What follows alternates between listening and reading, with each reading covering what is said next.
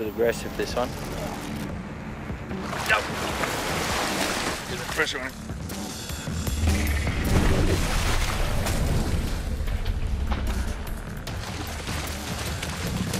Hold him. Hold him.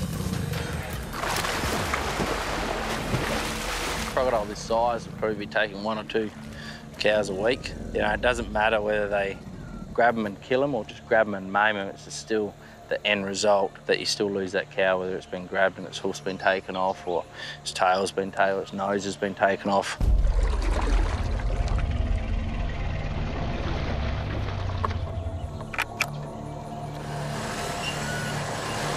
Just drag the winch out from the motor car.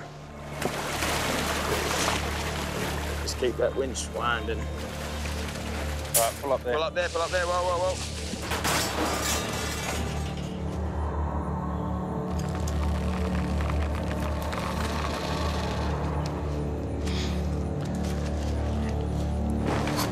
That shirt keeps me safe, calms down that crocodile.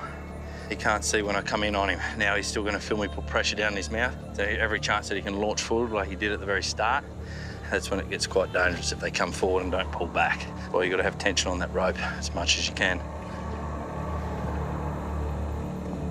You know, a lot of people ask me, oh, what do you put tape on it that's cruel? But it's the safest way to handle these animals, to move them, look after the animal. I'm also covering his eyes, his ears, and every other part of his head that has sensory organs in it.